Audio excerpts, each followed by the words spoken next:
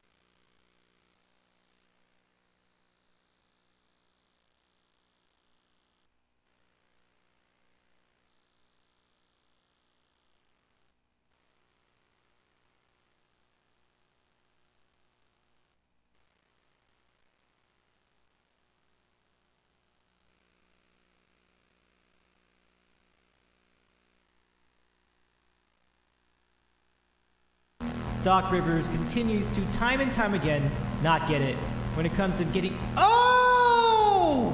Let him play!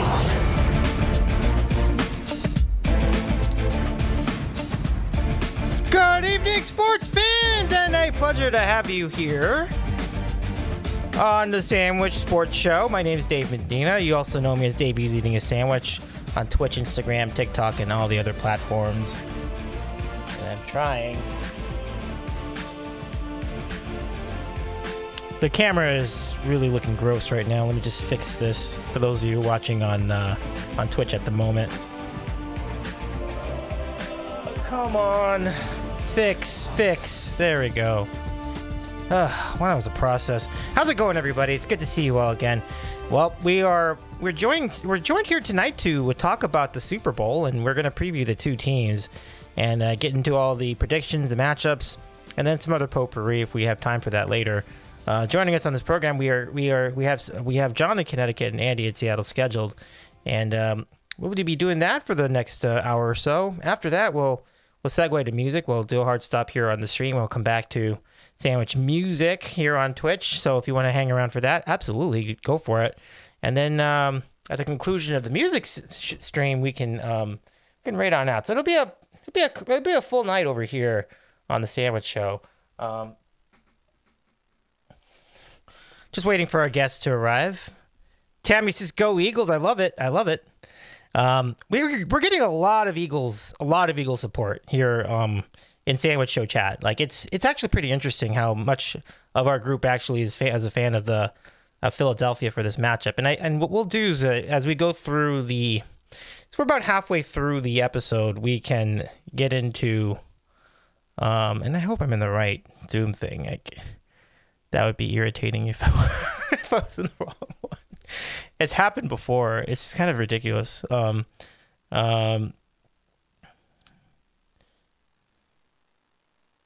we should be joined by our friends in any moment now.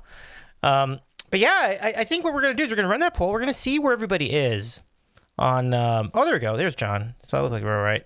So at least we got John. We know we have John for sure. Okay, so that's a good way. That's a good way to start. But yeah, we'll run a poll about halfway through this episode and see. I mean, a Twitch poll for those of you listening on the podcast, you won't see it, but if you're watching our live stream, which you can find at twitch.tv/Davey's Eating a Sandwich, you can catch all the happenings there. So we'll wait for Andy. Andy probably will join us in a minute or two, but for now, let's say hello to John. John, good to have you back on the program. I know there's a lot that's happened in the last couple of weeks. So, what's new with you? Nothing much, Dave. Yeah, thanks for having me back. Andy might be going through a Zoom update. I didn't realize we had to update the software, and there I click, and it takes a couple minutes. But yeah, excited for the Super Bowl. Obviously, wish my team was playing in it, but should be a great game. Should be a great game. The conference championship games. The NFC game was obviously kind of marred by all the injuries and whatnot, but the AFC was tremendous and setting ourselves up for just a great Super Bowl. Absolutely. And all kinds of other stuff going on in sports. So yeah, it's gonna be fun here to get back into the mix and have a good show. I like it a lot, John. And Andy has in fact joined us, so the Zoom update must have gone well. Awesome, I love it. Andy, we'll put you in just a second. Let's say hello to King Downbreaker. Nice to see you again, and it was cool to catch you on stream recently for your birthday. And Tammy Beck has joined us. A big fan of the Eagles. Sandwich for the night. I think this might be a sandwich day. It's rare, but we might have a sandwich tonight. I haven't. It's not official yet. I mean, I might come up with something later, but I'm not the hungriest, interestingly. So sometimes that happens.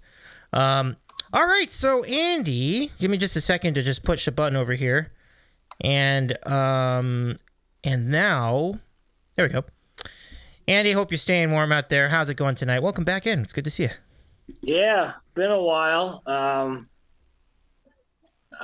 Where's Junkman? Yeah, Junkie has not been a little hasn't been as big on the. He's kind of been dialing it back a little bit as far as the sports scenario, but we did have him on a few weeks ago, so it was pretty good. But I'm fine. Like, can you play golf yet up there? I would assume you can still play golf, right? Because it's not that cold. You can. People golf all year round here. Yeah.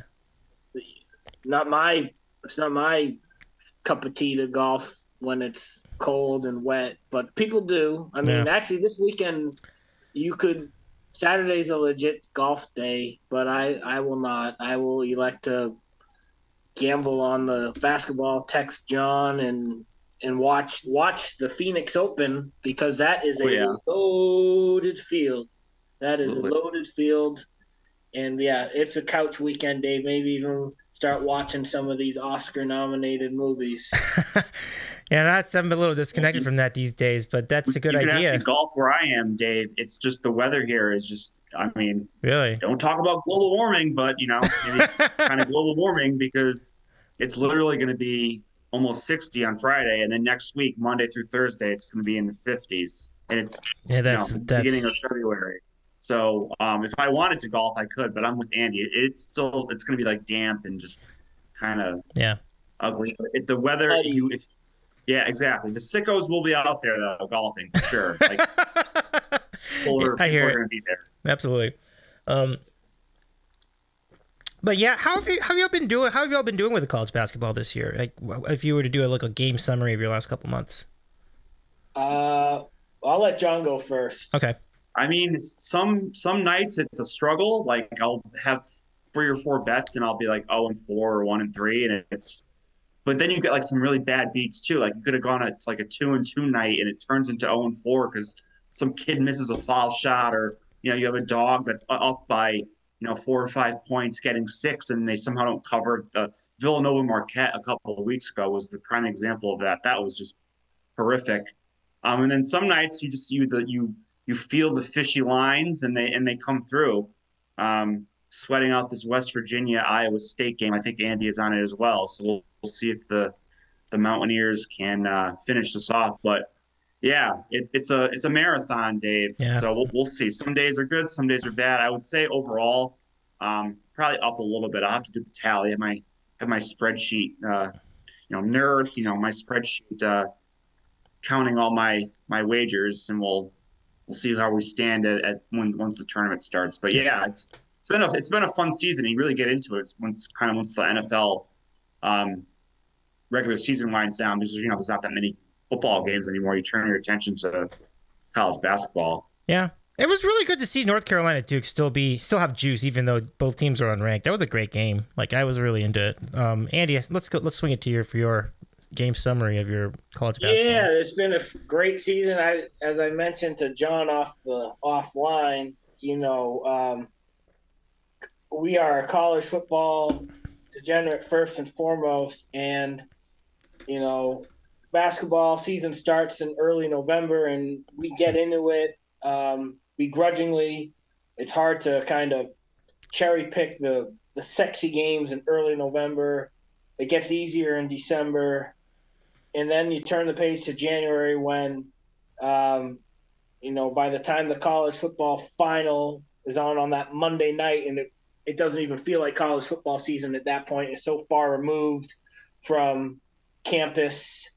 Fall Saturday feels, and college basketball can step in. And now this February, this late January, the entire month of February, in the beginning of March before the brackets are revealed, these Saturdays are they mimic the fall Saturdays to a degree. It's not the same.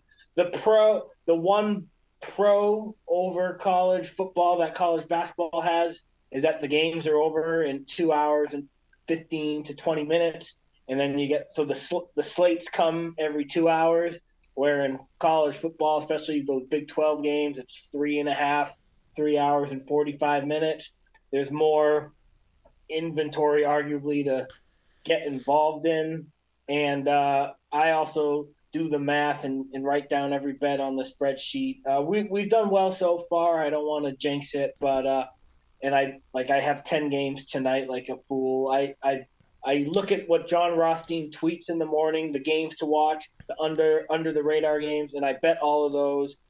Sometimes I'll switch one of his under the radar games with a game of my own. But as John knows, Get Your Own Show probably knows, like, the Big 12 is an absolute beast of a conference.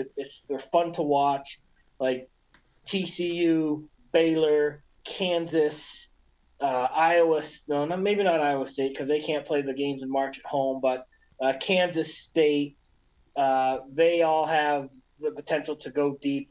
Dave, the biggest game tomorrow, in my opinion, that's not on the radar of the casuals is UC Santa Barbara at Long Beach. As you know, Santa Barbara is like 18-3. Only one team from that conference is going to dance, but Santa Barbara, Irvine, Long Beach, like any of those teams, that's going to be a fun tournament to get into in March. Also, the Colonial between College of Charleston, UNC Wilmie, Townsend, and one other team, Hofstra. Any one of those teams could win that tournament. Yep. It's just lots of fun. I like betting whenever Belmont and Murray State play. I like betting those games.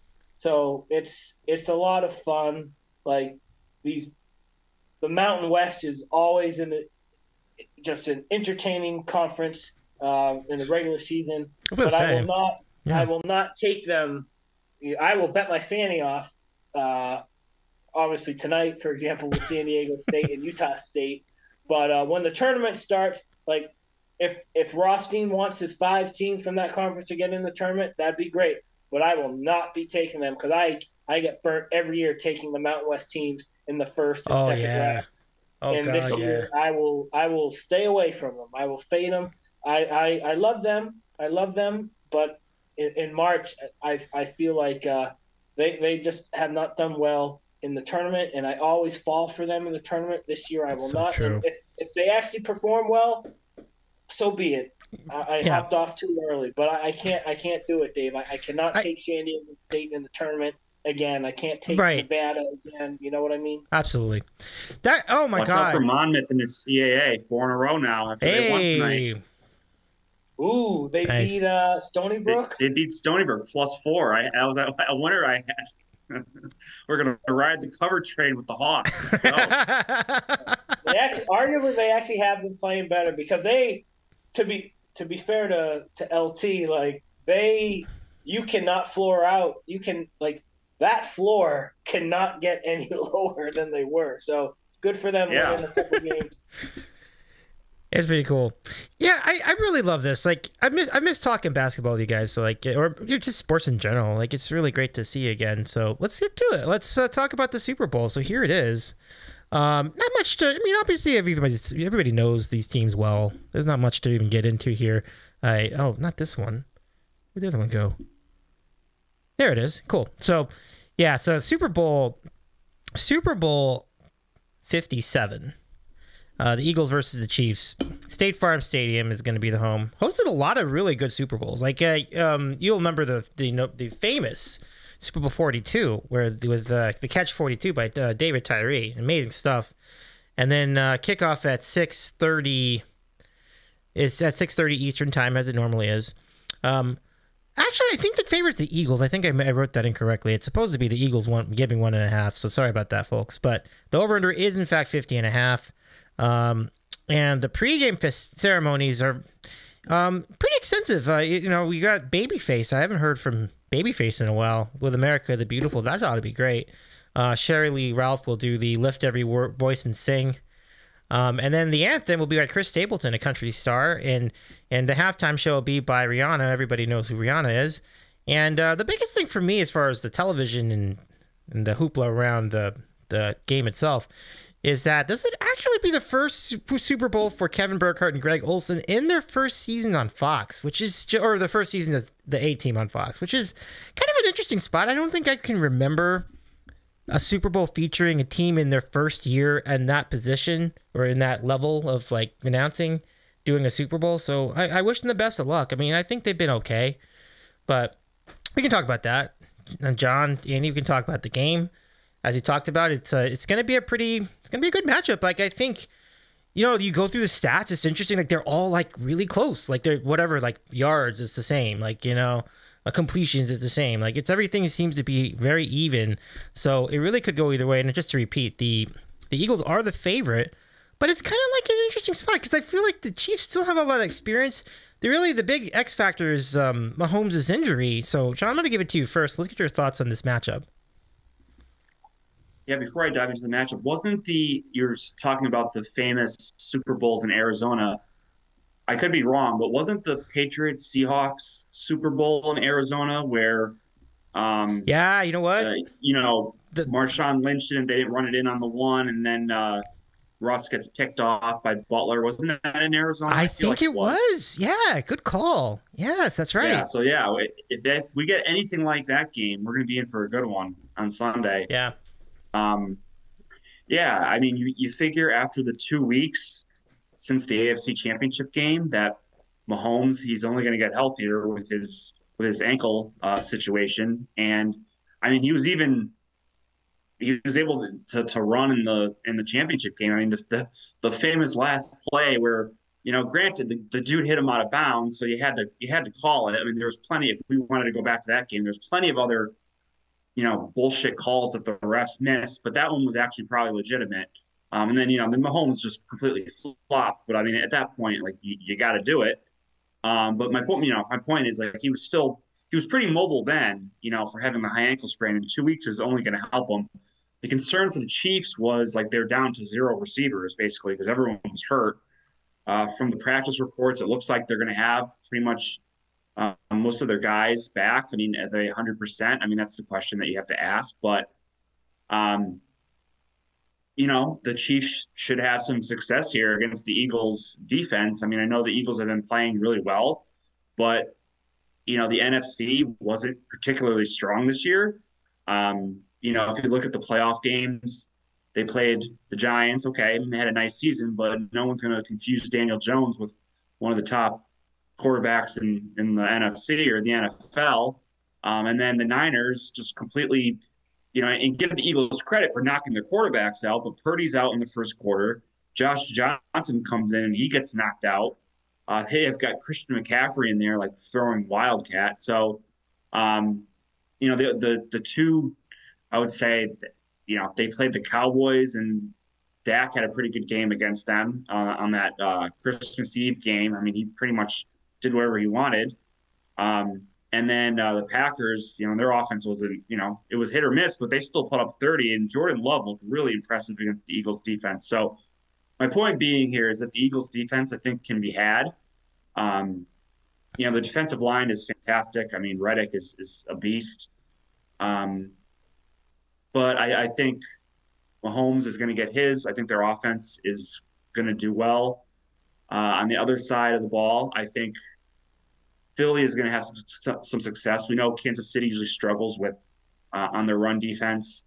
And for all the talk of Mahomes and his injury, is Jalen Hurts completely 100%? I mean, he didn't look great in the NFC Championship game, but they really didn't have to do much. The strength of the Eagles is on both of their lines, the defensive line and their offensive line. I mean, they can run the ball with anybody, Sanders and Gainwell, and then you bring in Boston Scott. Like, they got backs for days. So that probably is going to be like their plan of attack to kind of establish the run. If the Eagles get ahead, I think that's definitely to their advantage because they're very much of a front-running team. Like, I don't know if they want to come from behind in this matchup, but should go back and forth. Dave, do you want me to give a prediction on the game now, or are we saving that for later? I mean, we're pretty close to that spot now, but let's just go to Andy first and get his thoughts on the game, and then I guess we could probably do predictions right after that. All right. Well, I mean, if we're just going to go to I might as well just do it. Yeah, go for it. Yeah. So I think just because of the strength of the AFC compared to the NFC, I know why the Eagles were favored or are favored because, there's the injury questions and the Eagles just look so dominant while the Chiefs are just kind of scratching and clawing. But I think the Chiefs are a better team just because of Mahomes getting 2 weeks more to be healthy. I think the Chiefs will win in a close game. The total is like right on the number. Mm-hmm. I think it'd be like 30 to, I don't know. Maybe that's a little too high. 27-21 Chiefs, I'll say, for the final score. And I think Mahomes will be the difference, obviously, and they'll get it done. So I'll go with the Chiefs. And slight lean to the under, just because I think, like I said earlier, Philly is going to want to establish the running game more so than Kansas City. And also, almost always in these Super Bowls, like there's a feeling out period in the first quarter. Like first quarter under is like a dead winner almost every single game. So I might put that in like one of those same game parlays or just even bet it because it's always plays out that way. So yeah. And then the scoring will pick up after that. But that's where I'm leading. I'll go with the Chiefs, 27-21. And then just a quick comment on the broadcasting situation. Yeah, I can't remember a time either where teams like first year. Although I think Burkhardt and Olsen were like on the B game or whatever last year or before then. I'm honestly not sure, but I don't mind Olsen. I think he's pretty good. We'll see if Brady's going to take his job. Like that's the whole thing now. I don't know if Brady will ever make that contract. To be honest, he might just go off and do whatever with his life. I think Olsen's pretty good. Yeah. Burkhardt, I don't know. His like loud announcer like voice he gets too excited over like mundane plays. Like, dude, it's just like it's a 10-yard gain. Just like you need to tone it down a little bit. But I do like Olsen. I think he definitely adds to the broadcast. If I had to give my opinion on those two.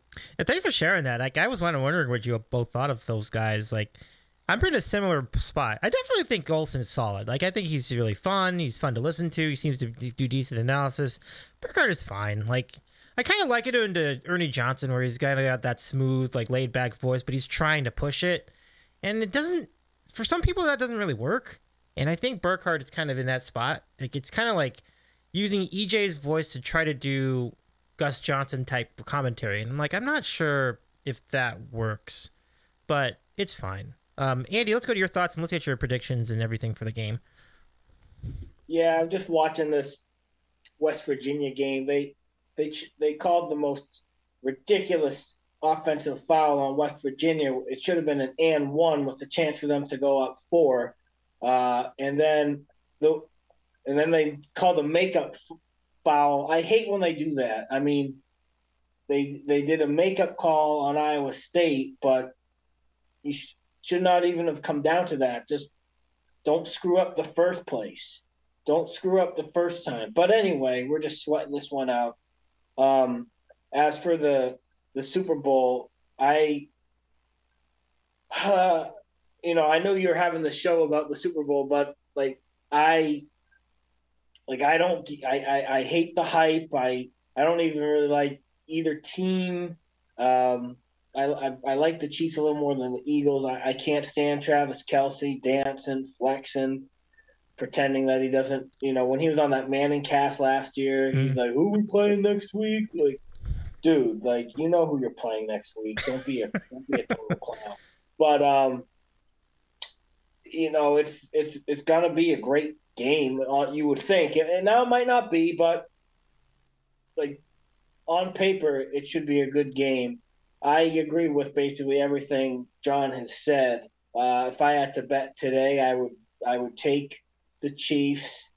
Now, if you asked me if you wanted to have a show about this game last week, I would not have done it because everything was still very fresh.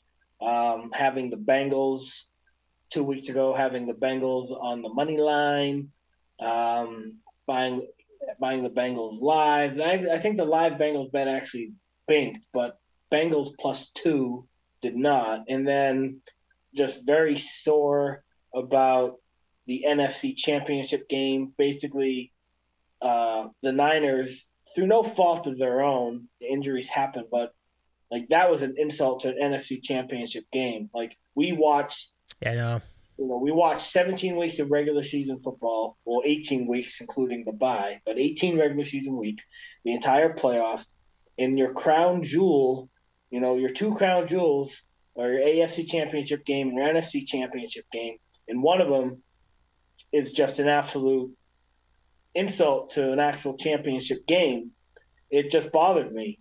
I have no control of it, but it bothered me.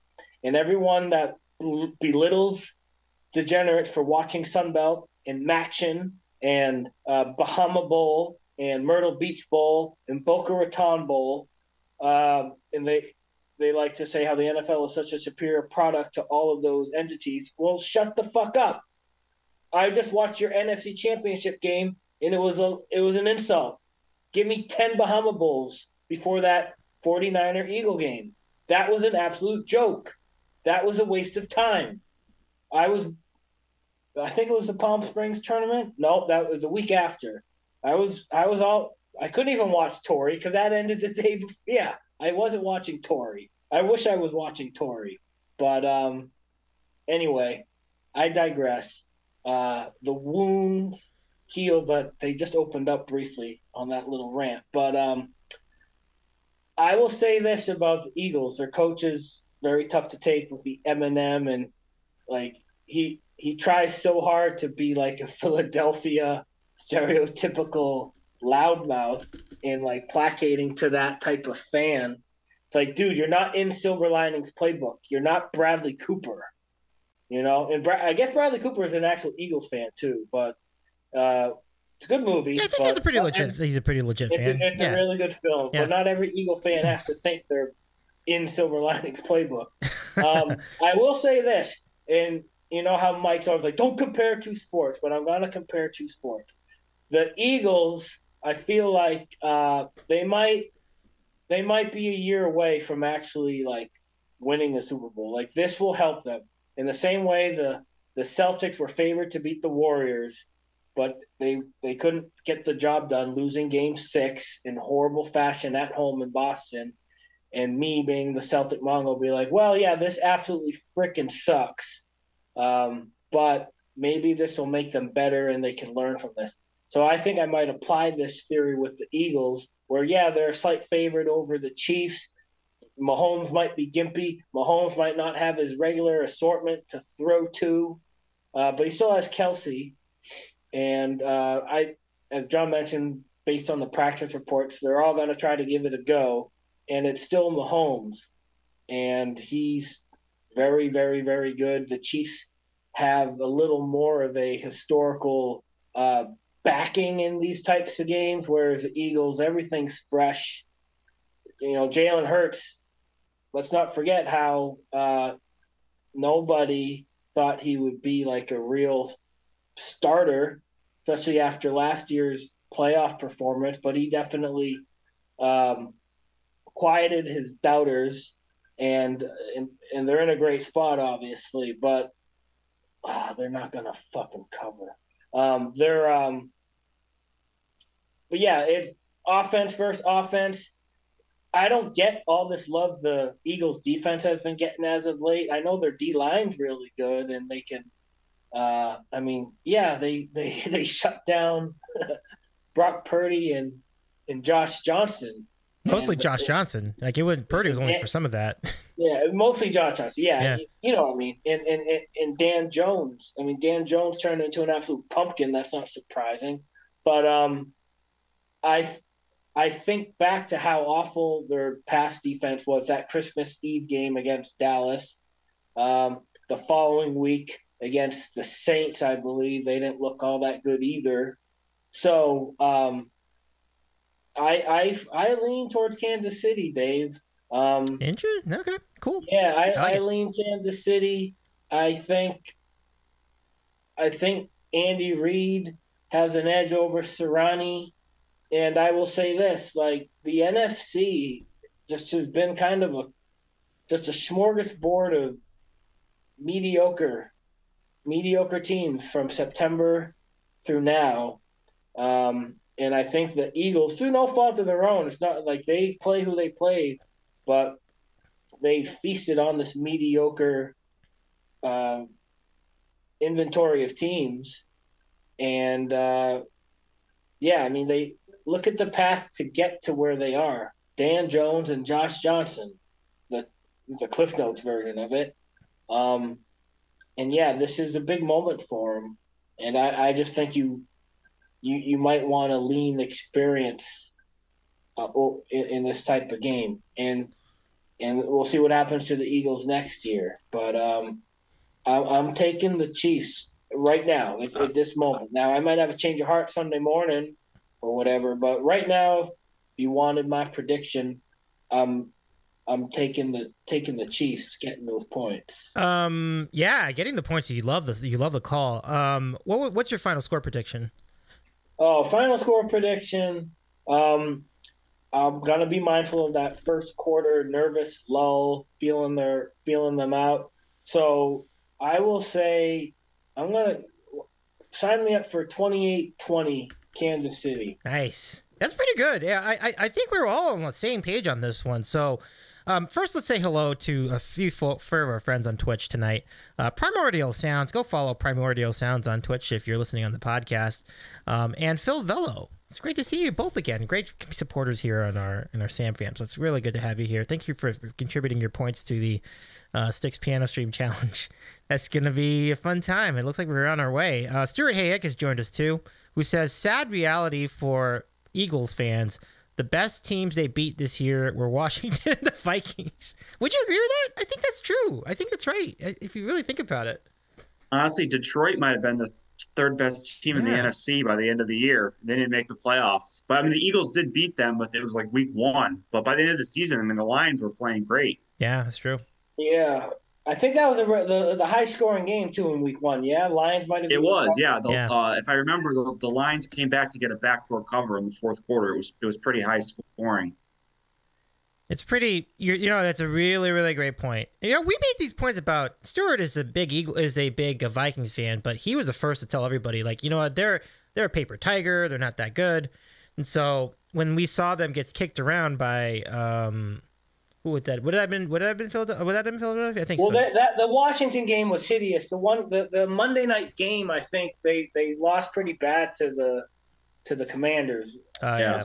Verify that. And the other one they lost was the Christmas Eve game in Dallas because Minshew started, but they still scored like 30-something points. I mean, he didn't play that bad. I mean, he had a couple turnovers, but I mean, if you had told them before that game, like, yeah, the offense is going to score 34 points or whatever it is, you would have taken it all day long. There was just, their defense couldn't stop Dallas, and then they did have a couple turnovers. But yeah, those are the only two games that, other than the Saints game that they lost with Minshew was in there. But yeah, other than that, I mean, they had a great season. But like I said, I mean obviously the Niners would have put up a much better fight if Purdy stayed in the entire game, they would have put up a much better fight. But I'd say the Lions were definitely the third or fourth best team in the NFC by the end of the season. Yeah. And I remember the Packer game. That was the Sunday of Thanksgiving weekend. I took the Eagles to cover, and we had to hold on for dear life with Jordan Love slinging that rock. Yeah. Yeah, he looked good. That's why, like, I don't know, we're getting off a rant now, but like Aaron Rodgers can go in his dark room for I don't know how long he wants to do it. But you know what? I love the guy. Like, he's brought us in Packers fans so many memorable moments. But like, you want to go to the Jets, the Raiders, fine. Like, I'm ready for Jordan Love. Like, I'm ready for the next era here, because I think he's ready to play. And like, what's the definition of insanity? Like, doing the same thing and expecting a different result. Like, this is 3 years in a row now. Like, in the biggest game at home that Rodgers was not at his 100%. Capability and like what he's shown he can proven to do. And I just think it's time to start a new era. So yeah, give me Jordan Love and Christian Watson and Romeo Doubs next year, and we'll see how it goes. I love the call. I think it's. I mean, I think yeah, like you said, like there's only. I think the moment the ship has sailed, I think is the word you use for Rodgers, and it's cool. I mean, he's got a great career. But Jordan Love is the future for sure. I want to just point out your comment, John, as far as the Eagles' pass defense.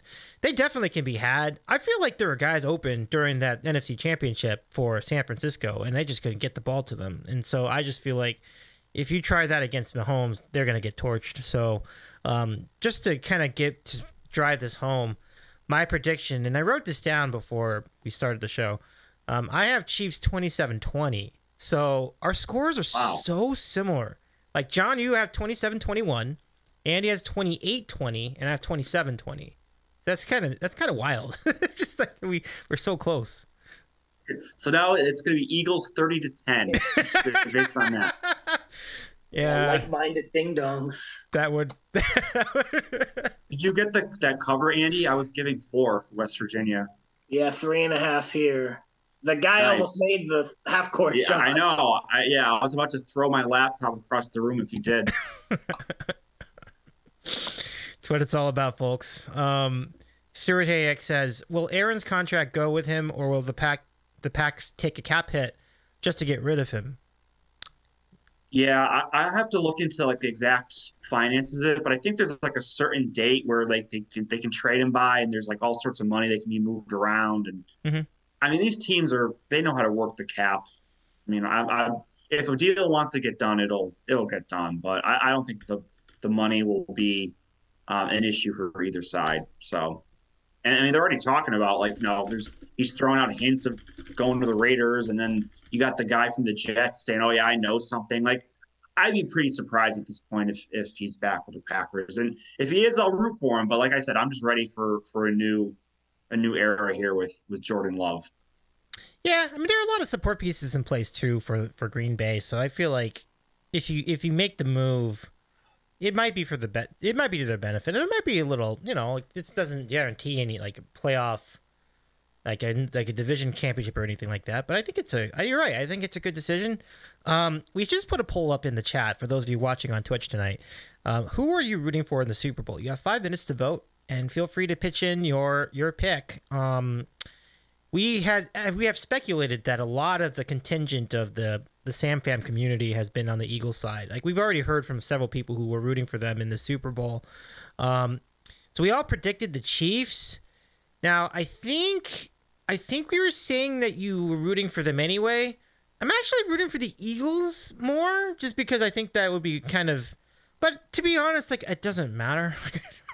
I'm fine with either team winning, so I don't have a particularly strong feeling towards either side. So, are you both rooting for the Chiefs as well? As right now, because I would be betting on the Chiefs. So yeah, I would be rooting all the way. Like Chiefs. Not going to put my money on them and then root the other way, Dave. Well, yeah, definitely. When the point spread's only 1.5, like, you kind of have to, right? That's a good point. I mean, one of the things about like betting bowl games is when it's like a 1.5 for This is something that I learned from the guy that me and Andy follows on Twitter. Like he's from the Action Network, but he always talks about how if it's plus 1.5, like bet the spread. Like usually you would just bet the money line. It's like whatever. It's a pick 'em game, but bet the plus 1.5 because sometimes if at the end of the game, like a team might go for two because who cares? It's like it's just a stupid bowl game. So you could end up that 1 point or point and a half could really make a difference. I feel like that could be a scenario here because like the Eagles love to go for two. It's like you could see a lot of different combinations of scores here where you could lose by 1 point. So I think I mean, I don't know if the line's going to flip, but if it stays like at plus 1.5, I won't take the Chiefs money line. I'll bet the spread the plus 1.5 for that very reason. That's a great point. That's a great point. Yeah. Because Speaking of that, John, what was the bowl game? I think it was Arkansas Had to be and Arkansas. Kansas. Yeah. And in that instance, they didn't go for two. That's why they had all those overtimes, right? Right. Yeah. Yeah. Well, no, I think Kansas went for the two to tie it up to get into overtime. Yes. But then on the first overtime, rather than going for two, Pittman kicked it, and they went to the next overtime. Yeah, so I don't understand why he didn't go for two there, but whatever. It's a great question. And once they got to the third overtime, they were screwed because you only go to 2-point conversions. You had to go for the alternating 2-point conversions at that point. So anyone who bet Kansas, I think it was plus 2.5, was you're in. Unless you're good. Unless the rare scenario where Arkansas would get their two and then pick off and then run it back and win by 4. I don't know if they would blow the play dead. I mean, that would be like the worst feat of all time. Yeah, exactly. So I had Arkansas. No, that's going to happen at some point. Now that game, I'm getting residual pissed off about that game now because I had Arkansas and I was on the way to the airport from Palm Springs and they were literally up like 14 or maybe even more. Yeah. Like 8 minutes. It was like 15 with like 2 minutes left. It was crazy, and they had the ball too, and then they fumbled it on a crazy reverse that it was like 50-50 whether his knee was down, and then Kansas goes down the field and scores. They get the onside kick, they go down the field and score, and then get the 2-pointer. Just unbelievable game. Like this bowl season really delivered, I have to say. I know the national championship game was shit, but whatever. I mean, it's sports, that happens. But a lot of those games are just tremendous. It really was. It was a great bowl season. I mean, we want to call me a contrarian or anti-purist or whatever. Or like, what the hell's wrong with you? I mean, all fair, but like, I love the mid-December. I love that first weekend of bowl games: the New Mexico Bowl, New Orleans Bowl, Vegas Bowl. I love those. You cannot beat those bowls. The Cure Bowl. Oh yeah, well, because the teams, they're the group of 5, like they don't have a million opt-outs, before the game. Like their team wants to be there and like wants to play. I mean, I know like UConn didn't have a great game, like they just were too nervous to start off. But I don't think they had anyone opt out of that game because they wanted to be there and they wanted to play. Like compared to the the Notre Dame South Carolina game, which did end up being pretty good, I will say. But each side had like 30 guys not playing, and same with NC State and Maryland. Like some of these games are just ridiculous with the amount of players that weren't playing. So I mean, I guess that's the one downside of bowl season nowadays. But hey, it is what it is. You handicap what's in front of you, and you pick to the best of your knowledge. So I'm not going to complain too much about it. I hear it. Just to give you an update on the poll, and let's say hello to Breddington Frothing Slash and Brad Lauren Ibsen, both awesome friends of ours here in our sandwich community, and both of them stream, so give them a follow over on the links are in the chat if you're watching on Twitch tonight.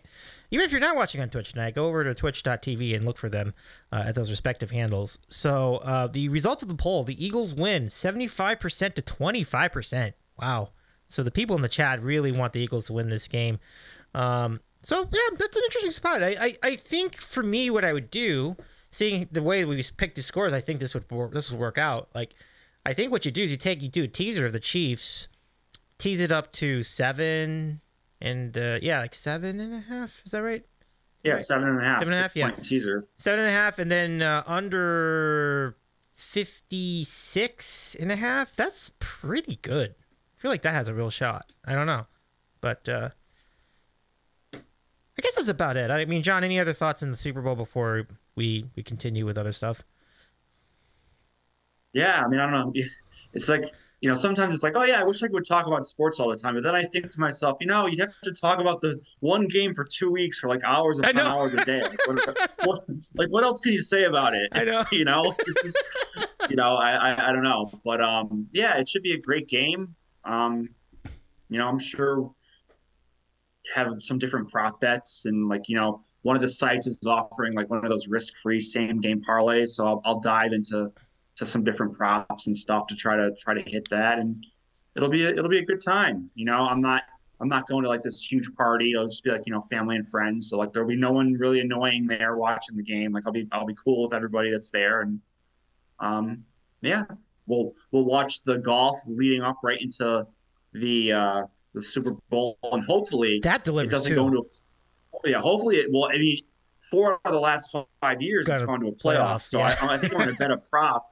Will this event go into a playoff? Because every year it goes like into the first quarter, basically the golf tournament. But yeah, with the field they got this year, it should be phenomenal. And honestly, that golf tournament's in Phoenix, so I'm surprised that they didn't do the Wednesday to Saturday this week with all those like people there. Like it's just going to be Yeah. just a rush of people maybe going from the golf tournament to the game. I don't know if you can get tickets for both, or with Philly fans are going to be there. Like the crowd's going to be more rowdy than usual. Like Yeah. on the 16th hole, it's going to be phenomenal. And maybe if there's another hole in one, they'll throw all sorts of beer at Colt Knost and Amanda. I don't know, Amanda Renner. Amanda Yeah, Renner. yeah. Now that's her last name. They're going to be Yeah. throwing beer at them sitting by the 16th tee. That was phenomenal. That's another prop bet we should put in for, right? The hole in one. It's probably Well, see, it's out there, but the only thing is, like, I feel like the PGA Tour might set up like a favorable pin position on just to get that to happen. Like, they might put it oh behind like a slope where you could spin it back in or yeah. something. I don't know. We'll see what happens, but I feel like they want that to happen, so it's more likely to. I mean, still, a hole in one is it's a hard thing to do, but I feel like they could try to make it easier with the pin location. Yeah, there's gonna be a lot of juice in that bet. Probably like giving like like a 180, 200 even maybe at that point. I don't know. How does it look at it? Brad Lord Mipson, by the way, lives in the Phoenix area, so our friend Brad is in on the scene, and he says, "I have $20 to win $120 on the Eagles." Was that a futures bet, Brad? That's a great bet. Wow. Stuart Hayek says, bye money, LOL. Well, I mean, if you go by our predictions, maybe hedging would be a good idea here, Brad. Oh, before the championship. Gotcha. Right. Wow. It's pretty good. But yeah, no, but seriously, John, you know this, like with the Super Bowl, with the World Cup scenario, like you have to hedge in that scenario, I think, regardless. So it's the way to go. I mean, it depends on like what the money means to you. Like for that kind of, for me, that if I was going to win $100, like I would just let it ride. But like in the scenario that I had, like it was over $1,000. It's like, yeah, I'm gonna hedge a little bit for that. I mean, Yeah. it all depends on what it means to you and how you feel about it. I mean, Yeah. everyone makes their own decision in the end with that kind of thing. That's true, and Brad's a big Eagles fan too. So I mean, Yeah, he's not going to no root against way. the Birds anyway. Yeah, absolutely not. Yeah. All right, Andy, let's get your thoughts on golf. Like, first of all, I think we should recap the Farmers too. Like, I wonder, was there any juice there? And then we'll move ahead towards to their Waste Management Open. I mean, the Farmers it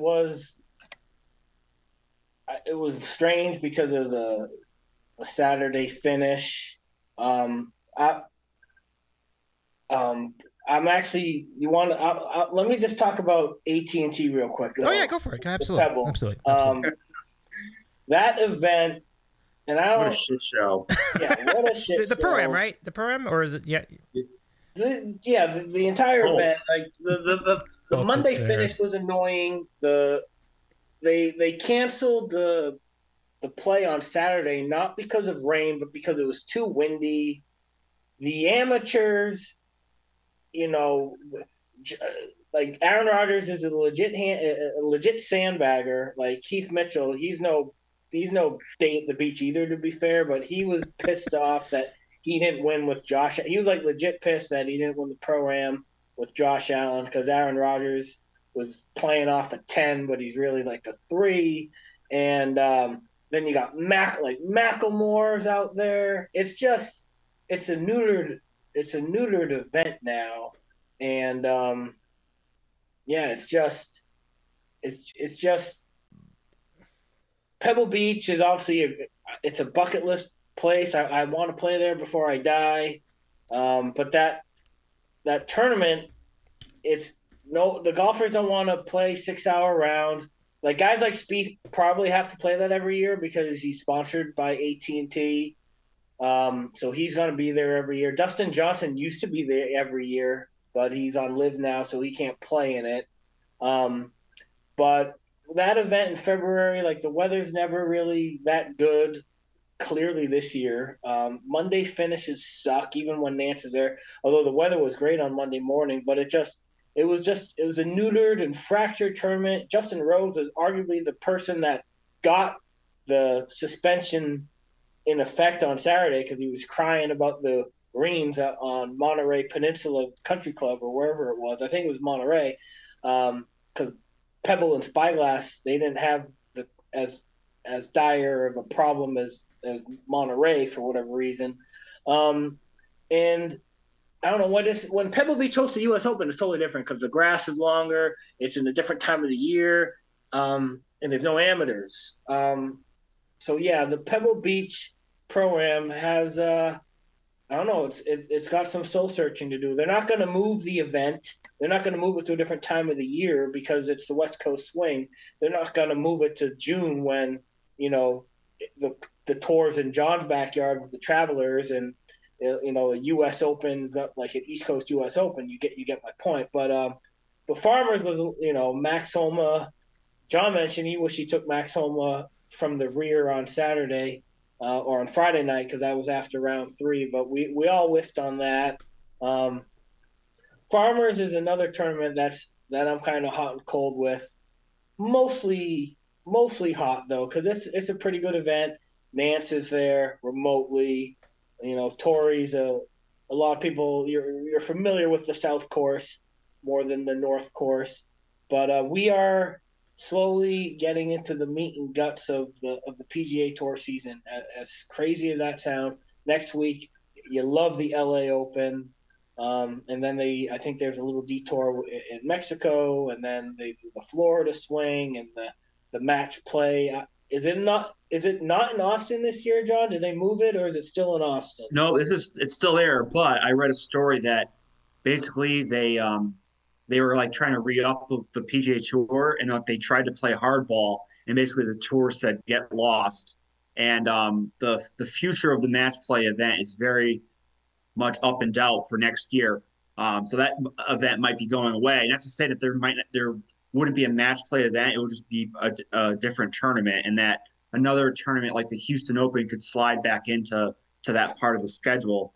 So lots of jockeying to be going around. But yeah, basically this might be the last year at the Austin Country Club, which kind of upsets me because I like that course and it's really cool for match play. So yep. Yeah, I'm a little bummed about that. But hey, you can't win them all. So yeah, I love that Austin course because that 18th hole, it's a short par 4, not drivable per se, but it's very birdieable and it offers some juice at the end of those matches. It's a good course for match play because they got some gettable holes there. Yeah, hopefully they could fix it. I can watch match play till the cows come home. I know it's not everyone's cup of tea, especially if it's a final with 2 guys that don't really bring the juice. There's a lot of dead air to fill, and if it's Paul Azinger, you're better off just listening to music in between the shots. Yeah.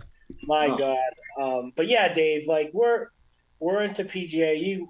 We whatever you want to talk about for the rest of the show, golf, hoops, food, whatever. Yeah, no, I mean this is pretty good. That's pretty good. I mean, John, I did want to get your thoughts on waste. I think you kind of already hit it a little earlier in the show, but feel free to get into any potpourri you had on your mind as we. Yeah, the golf season it's going. Yeah. I echo the same thoughts about Pebble Beach. Just a horrific tournament, and they really don't have a choice. I mean, you're not going to kick it off the tour schedule, and the way these events have broken down now with Phoenix this week's tournament being the quote elevated event, which means the purses are up, the points are up. You're going to bring all the top guys to play. And the same thing with the following week in LA. It's the same. It's just a huge tournament. So, the guys, they're not going to play every single week. So Pebble is what gets hurt. And, and add that to the amateur situation, and just the weather's not great. And it leads itself to being a poor field. But hey, you can't have, the golf season is literally 46 weeks long. Like you can't have a great tournament every week. So there's going to be some down tournaments. It sucks for them because it used to be a staple in the PGA Tour, but it's just a week now where there's not going to be a great field, and they just have to, I guess, accept that. What I do think would help is if they can the amateurs and they said, all right, we're going to play all 4 rounds at Pebble Beach. I think it could be decent, but I don't know the contractual obligations with AT&T and, if they have to have the pro-am in there.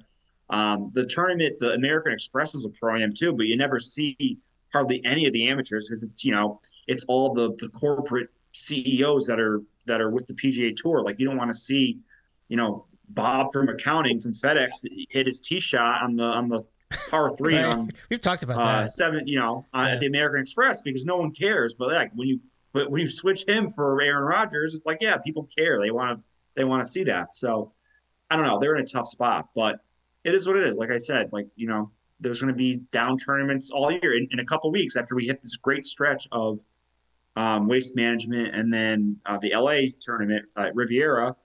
They go to the Honda Classic, which is going to be another really poor field. But hey, that's just how it is. Like I said, you can't have all these great tournaments.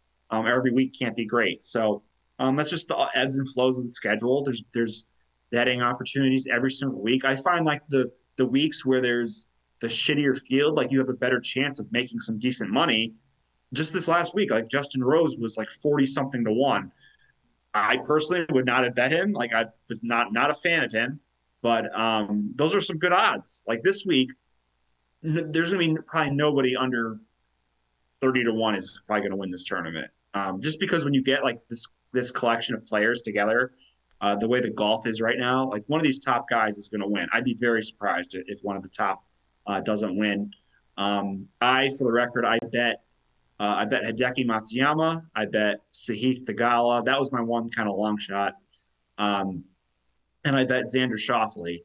And I bet Colin Morikawa. So right there, I bet 3 out of were the top 4 guys right there. And then I have one kind of long shot. But yeah, if this was like Pebble, like I was betting guys like 80, 90 to 1 last week that could have jumped up there and won. But that's just the nature of the field. And yeah, it's gonna be tremendous. And it's kind of like their answer to Live. I don't know. Like honestly, like Live is not registering with anybody at this point. I did see that they got a broadcast deal on the CW. So yeah, there we go. You can watch your teenage heartthrob shows, and then you can watch some Saudi golf right after it. It's gonna be a great time on CW with Live Golf. Their first tournament, I think, is the week of the Honda Classic. So actually, good strategic scheduling on their part because, like I said, the Honda Classic is going to be just a shitty field. So might as well throw on Live for a little bit. And I believe it's in Mexico, so it's going to be okay, like in terms of the hours where we can view it. But I mean, the tournaments they literally mean nothing. It's just fascinating to see where this is going to go from here. But yeah, I mean, on a week where the PGA is not offering its best field and product, yeah, I guess we'll watch Live, but long way to go for them. And like I said, we'll continue to follow the progress, and it'll be really interesting when the Live guys show up at the majors this year. Most casual golf fans will have not seen Cameron Smith since the Open Championship, and he's just going to show up at the Masters, and we'll see how he does. So that's going to be a really interesting dynamic coming up here in a couple months. Yeah, no doubt. Yeah, I was just thinking about that. How are they going to play this out for majors? Like you mentioned, the Masters, and it's going to be an interesting time for golf. We've talked about that before. So they can play in the Masters. I don't know what they can do for the British Open, but they've been able to play. The European court is going to make a ruling pretty soon, but up until that, they technically can still play some of the DP events. So I know John was paying attention that when they were out in Dubai, like Rory was there, and obviously but all the live guys was there. Patty Reed and Oh yeah, him and Patrick Reed had a little dust up with the tea throwing there. That was big news. Exactly. Yeah, but unless Dave, you're like, don't talk about golf anymore. But just to expand on what John said about like these events, they all have different heartbeats. They go up, they go down. But Pebble and Honda are definitely two events that are dying on their vine. Like Honda, like that is in the backyard of like a lot of pros. They all live like in that town, like North Palm Beach or whatever. And it's Jack's golf course. Like it's a good layout and it's a hard track, but for whatever reason, that event it's literally dying on the vine. And then conversely, like John's tournament in Connecticut, 15 years ago, that event did not attract the field that it attracts now. And now, like Rory's there every year. It is a great field. The timing's great. It's right after the U.S. Open, and it's they take care of the golfers. So, like from a hospitality standpoint, like that is I don't know if it's an elevated event, but it's a great event, and it's always... Yeah, it is actually. It got the designation this year, so it's going to have this just like this week's field. So as soon as the email goes out to get like your corporate hospitality tickets, I am there. So it's going to be fun.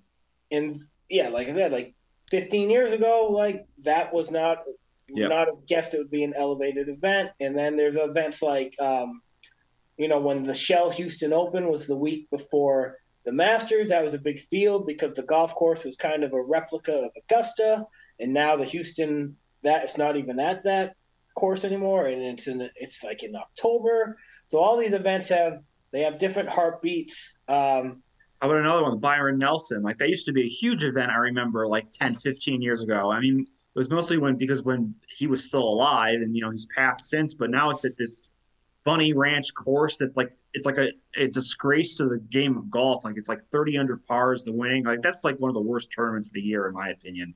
Yep, yeah, and it's just like they're even saying like Bay Hill is starting to lose a little bit of its shine, and like you never have guessed that like 10 years ago. Like Arnold Palmer's golf course, like that should be a loaded field, and it's an invitational, but again, they're saying like it's not as attractive for the players anymore, whether it's like where it is on the calendar or whatever. And yeah, so the live is just, it's hilarious. I watch it like now it'll even be easier on CW and we'll be gambling on it, but it's like, I don't know how to describe it. It's like not even watching, like I can't compare it to watching FCS football to Division I football. It's not that type of comparison, but it's just weird. It's got a weird feel to it. The presentation's different. The music's different.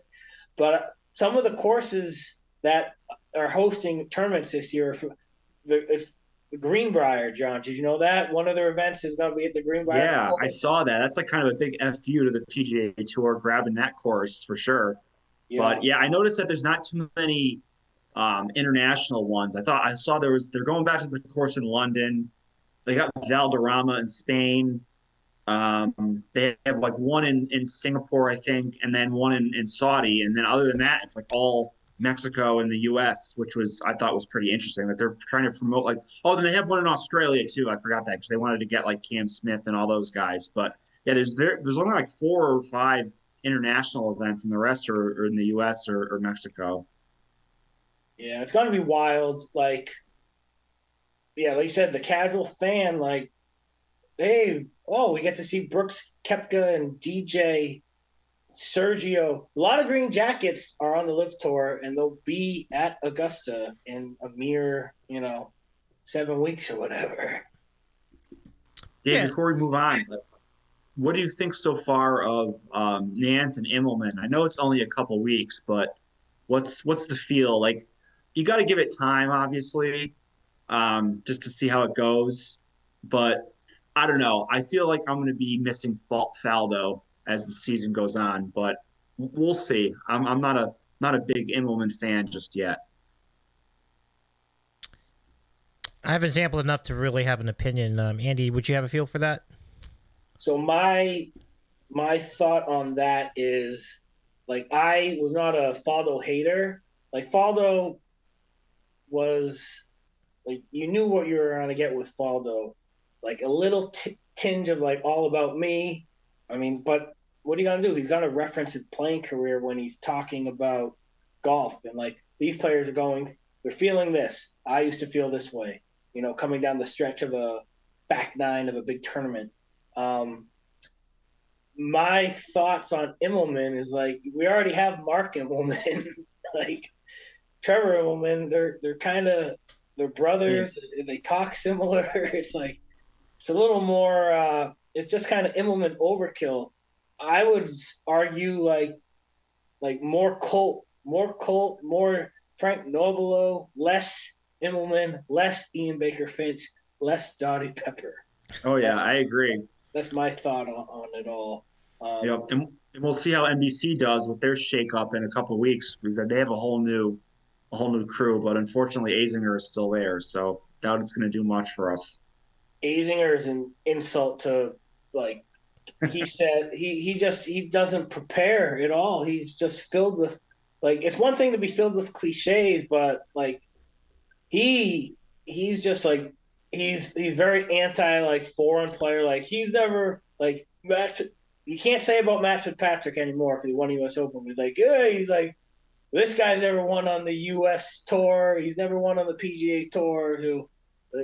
I don't know if he's got the chops to get it done. And he used to say that about I actually remember the Scottish Open, Tom Kim, when Tom Kim, like, missed a putt to either, like, get into a playoff or get second place, but he was smiling afterwards because it was like his best finish ever. And what Azinger said about Tom Kim was like, I don't know why he's smiling. Like, I would be hot under my collar if I were him. And, like, what happens to Tom Kim? Like, I think he won, like, the Wyndham later that year, and he put on a show in the President's Cup, and he is a rising star. So take that, Azinger. Azinger's such a clown. What a joke. But I love it, guys. Thank you for... I actually was looking forward to this part of the show, too. The only thing I just want to make sure I mentioned, because I would not be a proper sports broadcast if I didn't, but LeBron breaking the NBA all-time scoring record last night was great. It was really great to watch that. Like, he scored his 38,388th point in the third quarter against Oklahoma City, and it was just good to see that. It was really cool stuff. Kareem was in the building to watch it happen. He stopped the game, did all the stuff, and we've all said things about LeBron James over the years, and certainly everybody knows that I've been back and forth with him.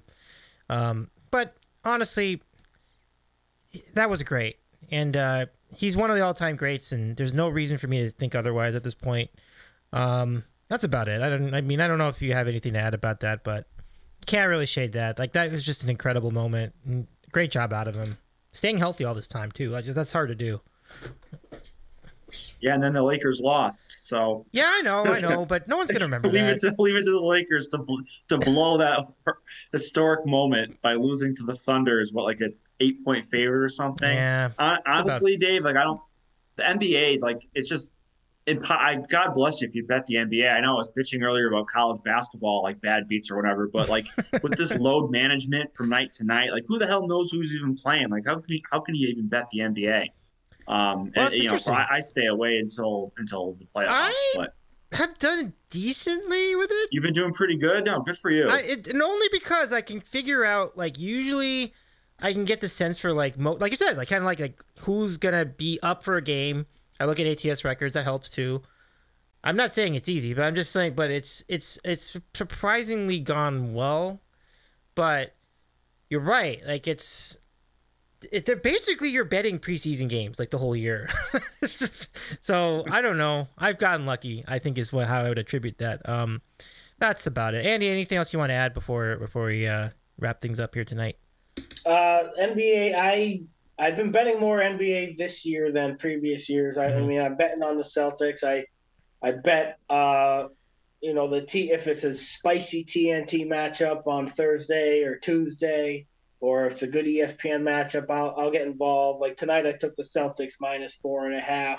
Celtics actually don't really do a ton of load management with Tatum in Brown. They do it with like Robert Williams and to a degree, but he doesn't really move the needle. You really got to watch out with guys like Giannis on Milwaukee, the Clippers, obviously with Kawhi and Paul George, Jimmy Butler on the Heat. They don't really move like Jimmy Butler. He's always kind of taking games off just because he can, and he's getting up there in age. But the NBA, I'm not like Sports Pope that watches it day in and day out. The Kings have been a good story. Yeah, the Nuggets are fun to watch. It could be a Grizzly Nugget Western Conference final. That's gonna scare away a lot of the fourth quarter only casuals.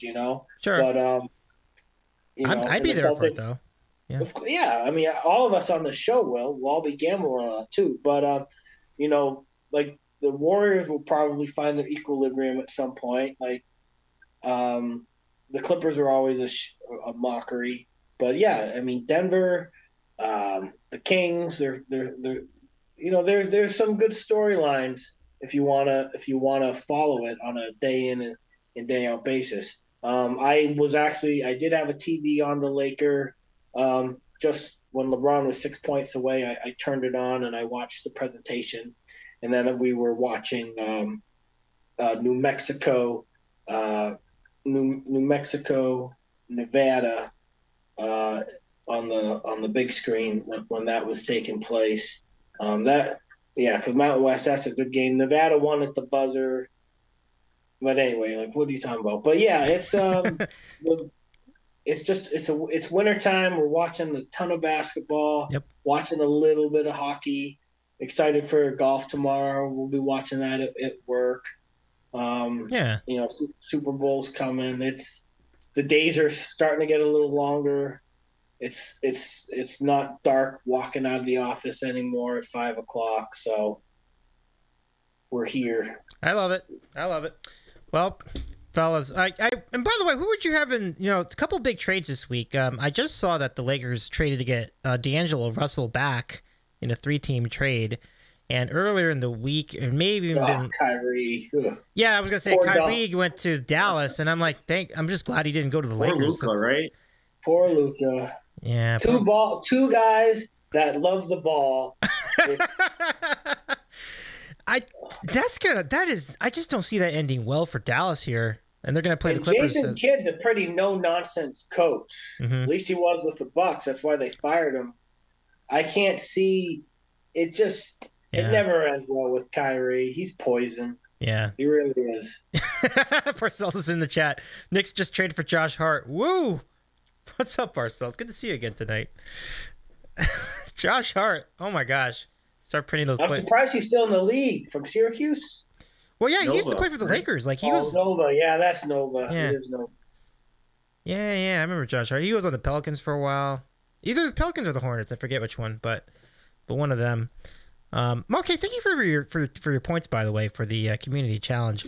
So, okay, cool. I'll just do final thoughts. John, I mean, this should be fun. As we mentioned, all the snacks, all the scenarios. This should be good times. So let's give it to you. Final thoughts, and we'll go to Andy, and then we'll do great time of sports. I mean, you can say that about like almost every time of the year, but no, we're got lots of stuff going on, and should be a fun Super Bowl. And yeah, Dave, we'll have to get back on. I don't know, like our golf show is usually after the Masters, but I'd be, maybe like in the middle of March or something. Towards the end of March, we can just kind of hop on and just recap what's been going on over the last month or something. Just make it like a monthly thing, because these tournaments have some juice every week. Yeah, absolutely. I've been thinking about that. I mean, even last year, I was like I was kind of hoping for something like that too.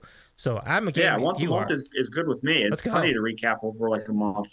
Yeah, I'm into that. I'm into that big time. Like, so I hope we can get Mike in the mix for that, because like Mike would be great. Absolutely. Yeah. Andy, you in on some of these too? I know definitely the majors, but if you want to do the other ones, we'd love to. For sure. Golf, college basketball. I'm taking the temperature of college basketball every day with cool. the gamble. Cool. Selection Sunday podcast is gonna be great. Oh yeah. We can even do it in real time if you want, because now we're on Twitch. Like we could like do it while they're doing it if you want. It's up to you though. But like Too reactionary. yeah, Yeah. We'll wait. Fuck. I hate when the bracket. I hate when the committee gives you like an 8-9 game of like two teams that you want to both win. It's like I can't do it off the top of my head. John. Here you go. Like this year, FAU versus Charleston. There's your 8-9 game. Yeah. Okay. Exactly. When you'd rather, you want FAU to play like West Virginia. Yeah. You want College of Charleston to play, Creighton, something like that. Yeah. After the results tonight, we're setting it up nicely for Tennessee and Rick Barnes to lose again as a 2-seed or a 3-seed in round one. Oh, man, they can't shoot. So you're funny you mentioned that, John. Like, are you worried that Tennessee might not even get a 2-seed at this point? Well, see, if they keep losing like they did to Vanderbilt tonight, they won't even get it. They lost to we Vanderbilt. Unreal. I had a feeling that was going to happen too. I looked at those odds. I'm like, oh my god, this would be a prime spot for them to blow another game. You don't want them to completely fall over the cliff because you want them to still be giving a decent amount of points, and then you can really get the most value. Yeah, you're right though, Andy. If they get in the tournament and they're like a 7-point favorite against whoever in the first round, that is low hanging fruit for the three of us. That is going to be delicious. Like if we get that far, but you're right. They have to be good enough to make it to be a top seed. So I don't know. It's kind of. I'd like I don't pick a bunch of 15 over 2, but I love picking a 7 over 2 or even a 10 over 2 if it's right. Yeah, I hear it. Okay, have a great rest of your night. I'm so sorry that I'm sorry you've been so tired. I hope you get a good rest. It's so good to see you again tonight, though. Thank you for the points as well. But yeah, no, I'm with you on that. I mean, anyway, I think your point's right. We could just do it on a Wednesday and just recap everything. That'd be fun. That'd be a fun show. We'll see if we can get some other folks to join us for that. But anyway, guys, this has been fun. Did I go to everybody for final thoughts? Did you? We're good, Dave. We're good. Okay, fellas. Thank you again. This is great. Like, enjoy the Super Bowl. I hope all your scenarios go well, and same for college basketball. And we'll do it again soon. Thanks, guys. Thanks, everybody. All right. Nice to see you all. Good luck. See you guys. Thanks. Good luck, everybody. Peace. Cheers. All right. That's Andy. That's John. It's good to see everybody again doing their thing. So that's it for us on Sandwich Sports. But for those of you on Twitch, we're gonna stay. We'll stay on stream. We're gonna stop the stream just for a moment or two. We'll come back. We'll bring it back, and then we'll go right to music. And looking at it, you probably have an extra hour, like an extra 45 minutes tonight. So yeah, the world is your all's oyster, everybody. Which also means more chance to get points. I'm gonna give a last call for. Oh, hang on. For those of you who are listening on the podcast, this has been great. I'm Dave Medina. You can find us on all the socials at Davey's Eating a Sandwich on most of the platforms except for Twitter, where we're at The Sandwich Show. Thank you again for tuning in, everybody. And we'll be back in we'll be back on the podcast at some point in the next week or so, maybe 2 weeks. And we invite you to catch up with all of our VODs over on Sandwich Sports YouTube at Sandwich Sports. So until then, we'll see you on the podcast next time.